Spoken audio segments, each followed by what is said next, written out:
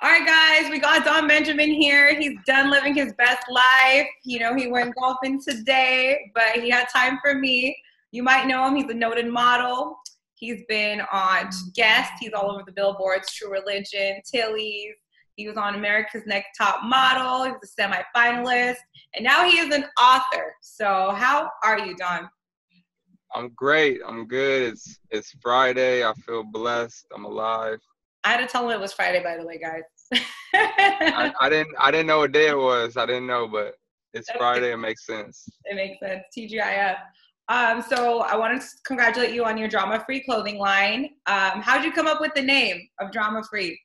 Thank you. Honestly, it was just this year was supposed to be drama-free. Mm-hmm. It ended up not being drama-free. It ended up being a really crazy year. And so I was like, let's try to finish the year off strong and go into 2021 on a good note. So. Yep, we're going to be in history books. That's crazy. For sure. For sure, the wildest time I feel like in all of humanity. 100%, like BLM, then COVID, and then lockdown, and then Kobe, and then this, and the Meg Thee Stallion drama, like, For real. I was like, what? For real. Kanye, crazy. Yeah, it's crazy right now. But aside from all that, you have a sanitizer line, which is Don Benjamin Sanitizer. How did you come up with that? I mean, that's very beneficial. Yeah. Well, I try to do things that like I need and that I can benefit from. And I needed hand sanitizer and I couldn't find any good ones. And I was in CVS and I was like, these sanitizers are trash. And, I reached out to a company that I work with and was like, yo, can we like get a good sanitizer out there that's like has some good quality ingredients that'll like moisturize your hands, smell good maybe. And we put it together. And it came out amazing. I love it. I get a lot of good compliments on it. That's good. I haven't tried it yet. Does it have like a scent to it and stuff? Yeah, so I got two. So I got one that smells like a fruit smoothie, and then another one has like a more like cologne smell to it. Okay. Yeah. There you go. We'll go get a sanitizer. Is it on your website? Yeah, they're on my website. Yeah. Well, it's on my website. It's donbenjamin.com. It's Don Benjamin. And you also have another clothing line, the One Race clothing line as well, right? Yeah, so I've just been putting out merch. So it's not really like my clothing line right now. I'm working on a clothing line, but I've just been dropping merch on my site. So I had like some stuff that had my name and pictures on it. Then I did the One Race, Human Race. I didn't want to have like Black Lives Matter t-shirt. I support Black Lives Matter, 100%. But I wanted to have a shirt that kind of brought us all together as one, and like, so I didn't want to do like, oh, all lives matter, of course. But I wanted to have a shirt that stood for something like more like bringing us together. So that way the people that felt weird about just straight wearing a Black Lives Matter t-shirt could still have something that would make them wake up and realize like it's bigger than us. You know what I'm saying? So yeah. I thought with the One Race, Human Race, everybody could rock it, whether you were for Black Lives Matter or you were for All Lives Matter, or you like just realize like we're humans at the end of the day. That's it. So I wanted to put that out during those times. And then the Drama Free collection I got out right now. It'll probably be out for like another week or two.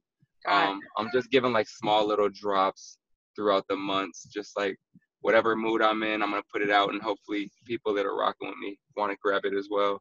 No, for sure. No, I like that you're using your platform to actually spread more positivity. Like even like the hand sanitizer, it's like, we need sanitizer, One Race. Like, and it's true. We are, at the end of the day, that's my fight too with everybody. It's like, at the end of the day, if we're all flesh and bones at the end, like we're going to go, we came the same way, we left the same way, we speak the same, do the same. So I really jam with that.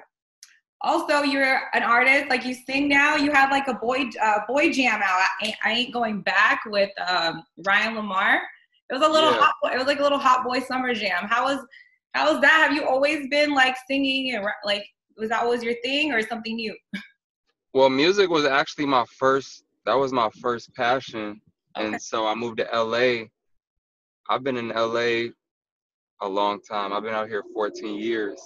Yeah, it's and totally I fine. moved out here for music, and Okay. so I had a record before I went on America's Next Top Model. I had a record out that was like placed in TV shows and commercials like Big Brother and a bunch of other stuff. And then when I went on the show, I had a record with Eric Bellinger that came out that was like getting a lot of traction.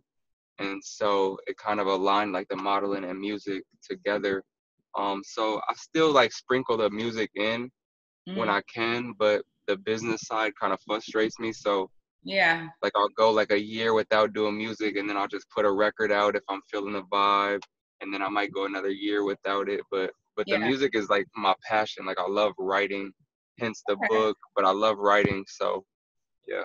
That's dope. See, I would never know that. That's why I like where Tyra Banks said, "You're more than a pretty face," because a lot of people do just see like, you're good looking, you're handsome, it's easy for you, you're doing all these things. So the fact that your book is called The Truth is what I really like, because it's like there's more to you than just a pretty face.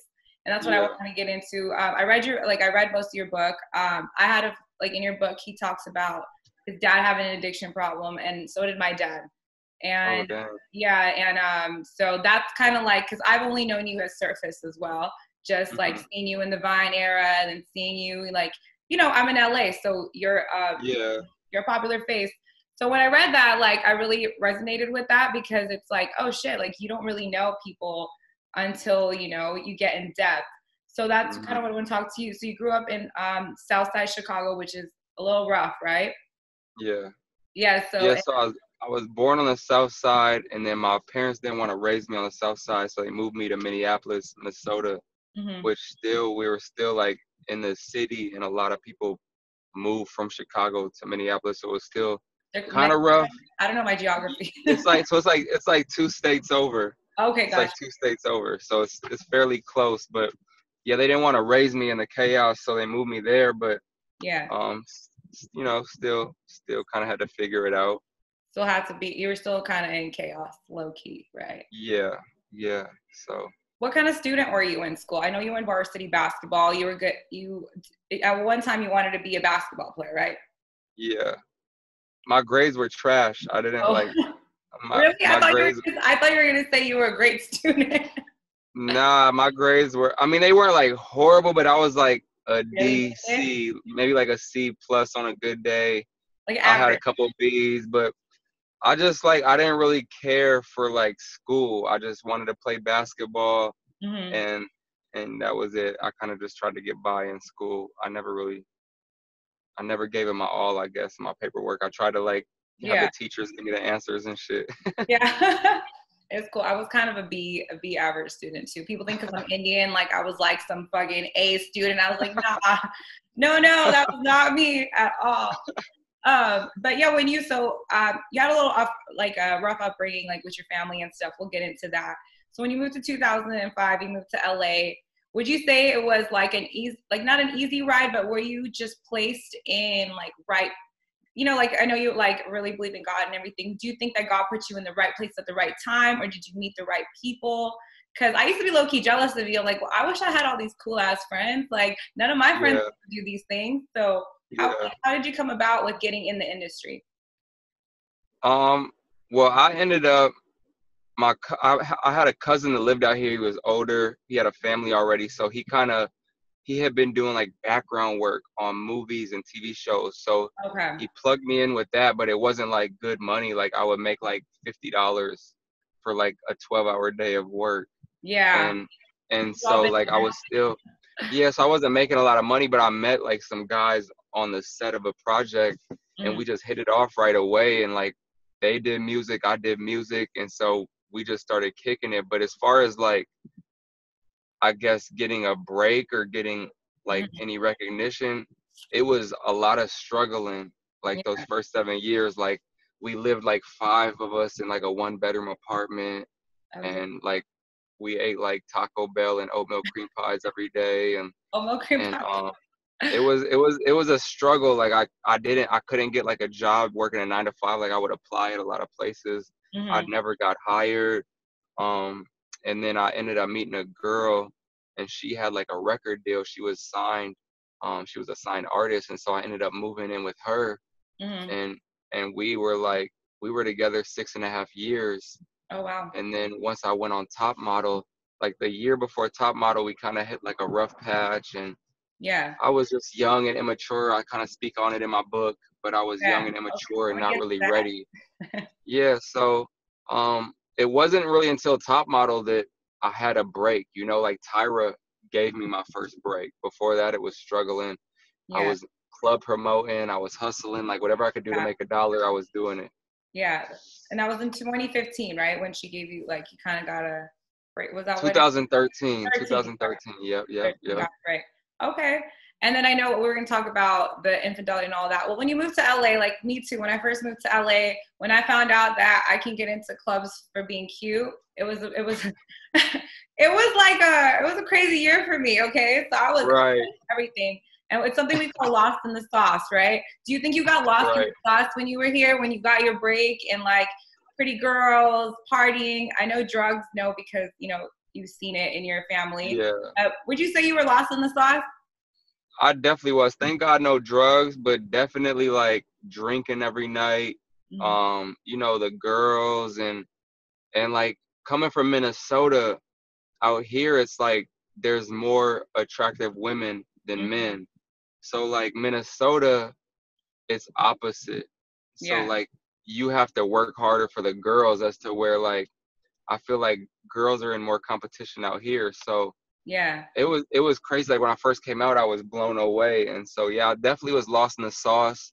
I had to kind of like figure it out and find my way and ground myself for sure.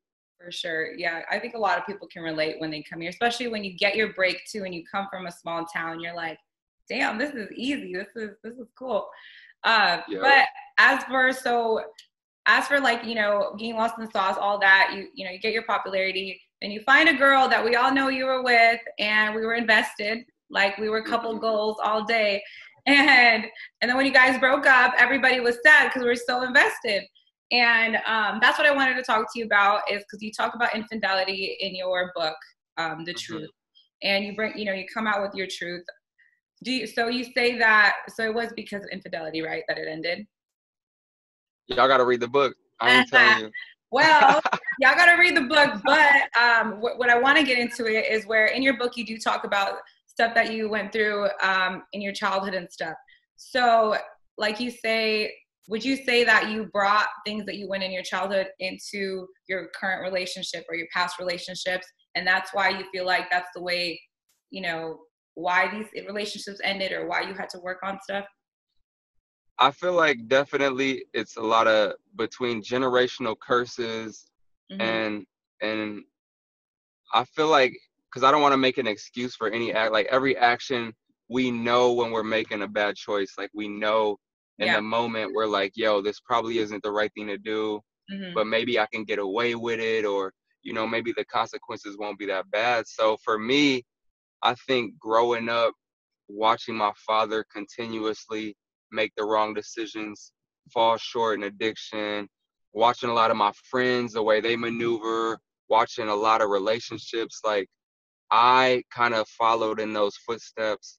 And when I would be doing certain things, I would be like, oh, well, as long as I'm good at home or I'm loving or caring or whatever the case, I can get away with this or I could do this.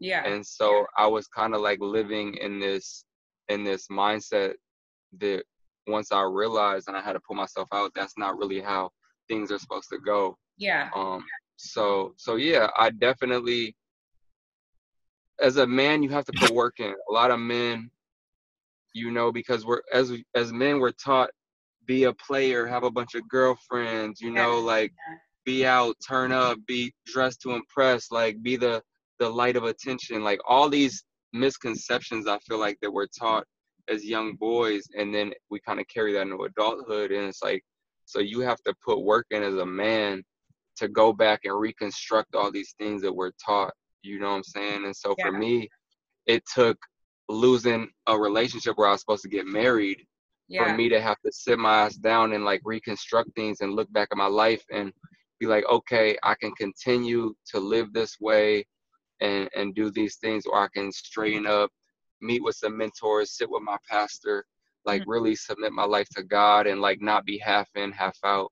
And so I feel like that's the challenge that a lot of men have in life is they're like, we want to be stuck in our ways our entire life. You know, it's like, when Yeah, do we grow up?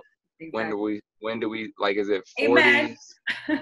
You know, and a lot of times it's like some men will figure it out in their 40s. Mhm. There's some men that do figure it out in their 20s. But Yeah, I feel like for men and women, I feel like our 30s is like our prime year to 100%. really like get it together and figure out Mhm. where we want our life to go. And so luckily for me, like with quarantine and everything, I was like, man, I'm gonna buckle down and Yeah. I'm gonna really lock in this year. So So you got to do a yeah, lot of reflecting.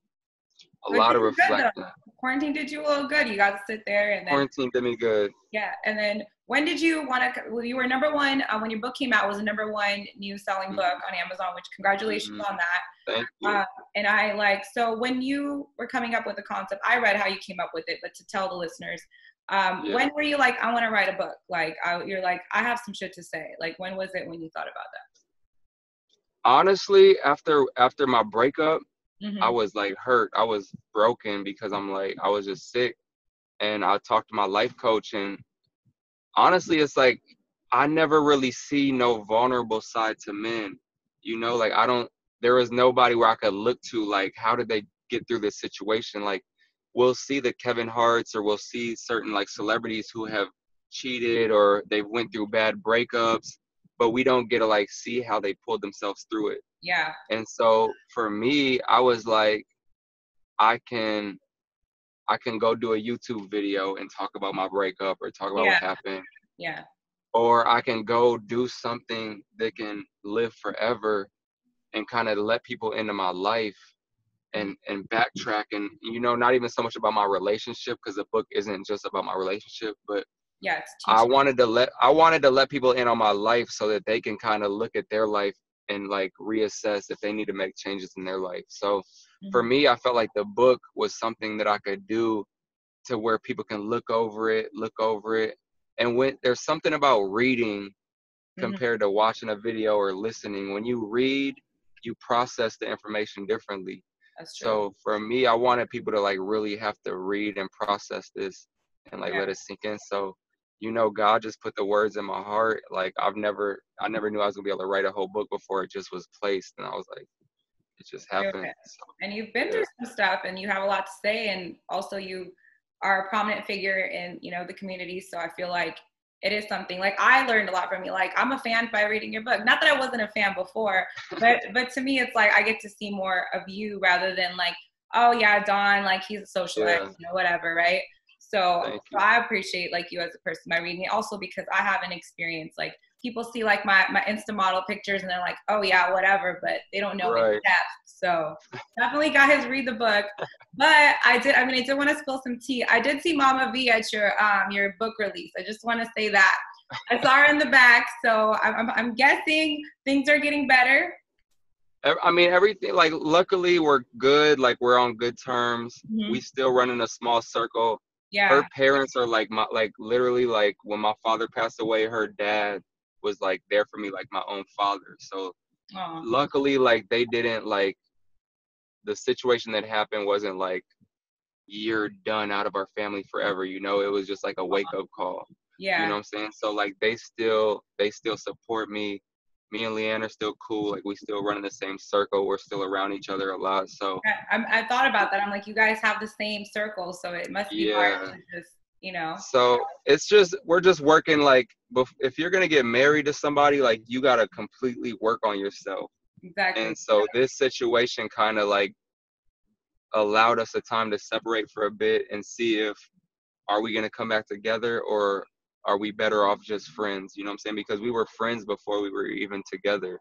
Okay. So we're just kind of like taking it slow and seeing if we can rebuild a friendship and That's see what okay. happens. Yeah. That's kind of where it's at. But Yeah. You want to? everybody's like, does she hate you? Why are you talking about her? Why are you bringing her name up? Blah, blah, blah. Yeah. And Yeah. then there's other people who are like, they planned this, and Oh, yeah. when you're in the media, it's like all kinds of I different heard that things. too. So, When I told somebody I was like, I'm gonna talk to you, they're like, was it planned? Is it because he said it? And I'm like, I don't right. know. Like, I was like, I don't think that it's planned, but But you know how I didn't plan it. I tell people all the time. I tell people like this, like, because I'm a spiritual person. Like, even though like everybody makes mistakes in their life, but I'm a very spiritual person, and I feel like God don't make mistakes. Like, it wasn't my plan. Like, if it was my plan, everything would be perfect. I'll be getting married this year. But whatever happened, like the messages that I've been receiving since putting my book out, like on the people that have dealt with the same thing, that were like, they've been searching for a message to connect to, like, is more powerful than I could imagine, because there's so many people in the world that are looking and searching for like something to connect to, or hope, or something, or somebody that's been through a similar situation. So for this to happen, and now me be able to like help and use my platform for more than just making funny videos or just posting in fucking clothes. Yeah. Now I can like help people like pull themselves through some situations, or help men not get into certain situations. You know what I'm saying? So I didn't plan it, but it was planned before I even knew it was coming, you know? That's the best answer. I love that. It's God's plan. Exactly. God's plan. God's plan. There you go. Oh. Right. Oh, there you go. I was like, what happened? Oh yeah. But I was gonna say something. Yeah. So my brother really likes you, so I wanted to ask a quick question from my brother. He said, where do you come up with your Monday motivation quotes? Like, what inspires that?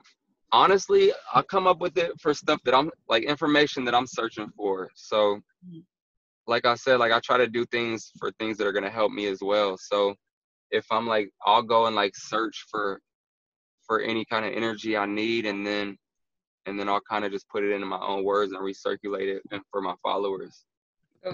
Damn, what happened? Oh, sorry. My bad. My mother blowing me up right now. It's okay. Damn. I like that too. I'm almost done with you. I'll let you go in a second.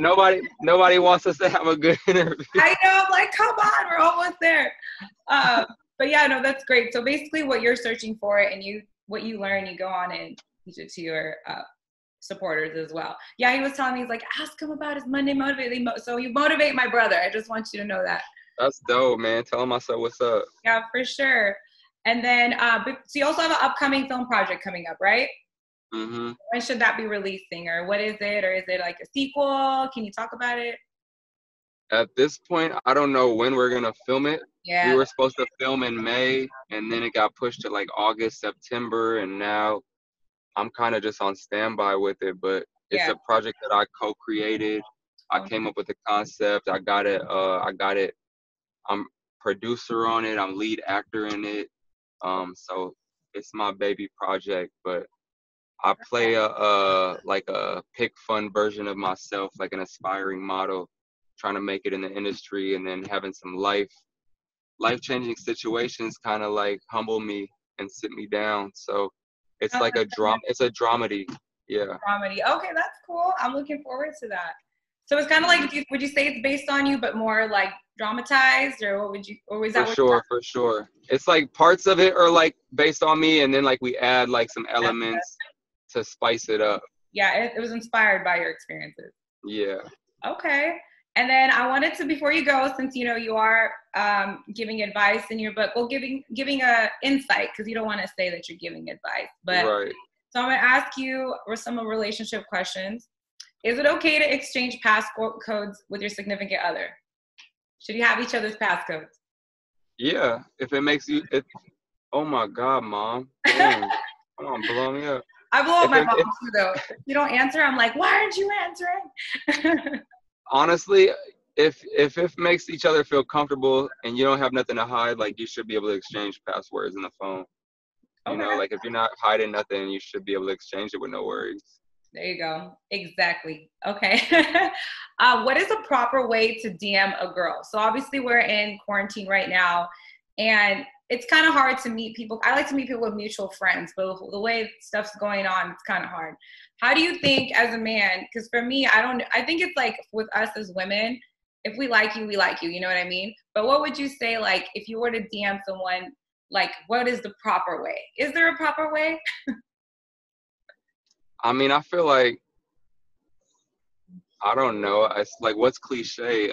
Like, is a compliment? Do you start it off with a compliment, or is that too cliche, you know? I think like the worst is like, hi. I'm like, what am I supposed to do with that? Like, what do I do with hot Right. or like hard eyes? And I'm just like, okay, like hard eyes, you Right. know?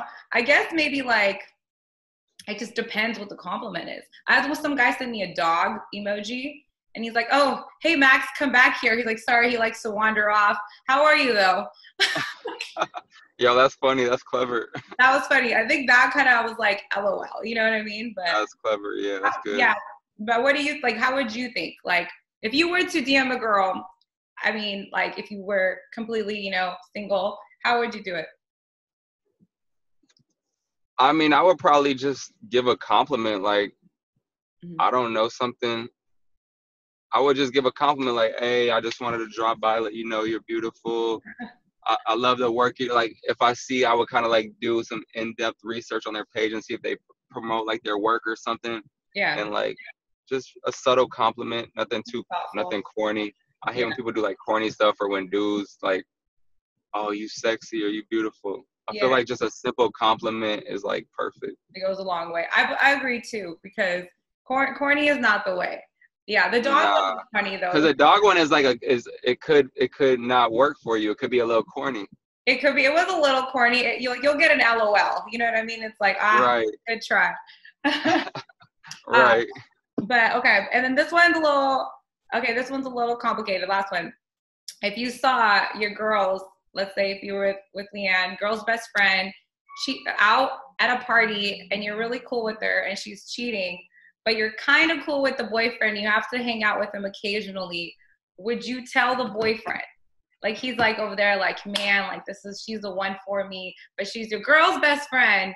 And you saw, you know, she's out there doing her thing. And this guy is like a nice guy that you hang out with occasionally for a couple, you know, mini couple like hangouts. Cause I feel like a lot of people are in these situations. What would you do? Would you be fine? I gotta let him know. I gotta let him know. You will let him know? Hell yeah, Okay, for you got the sure. guy. Cause it's gonna be the girl's gonna let her girl know for sure, no matter what. That's true. We are gonna let her know. We're gonna roll up. We'll pull For up. sure. So it's like you have to let the guys know, especially because I feel like that's more rare. Like you're not gonna see that too often, you know. Yeah. Even if you're just a little cool with them. Just a little bit. Yeah. I gotta let them know, or maybe I would like let my girl know and like let her assess the situation, you know. What if she says don't tell him? That's like the hardest spot to be in. Like, what do you Right? do? That's why I That's wanted like to the ask. hardest. That's the hardest position ever. I feel like as a guy, that's a guy code. You have to let them know. You gotta let them know, even if you're just a little cool with them. Even just a little cool, you have to let them know. All right. I mean, I get it. I understand that. But us as girls would be like, nah, don't do that.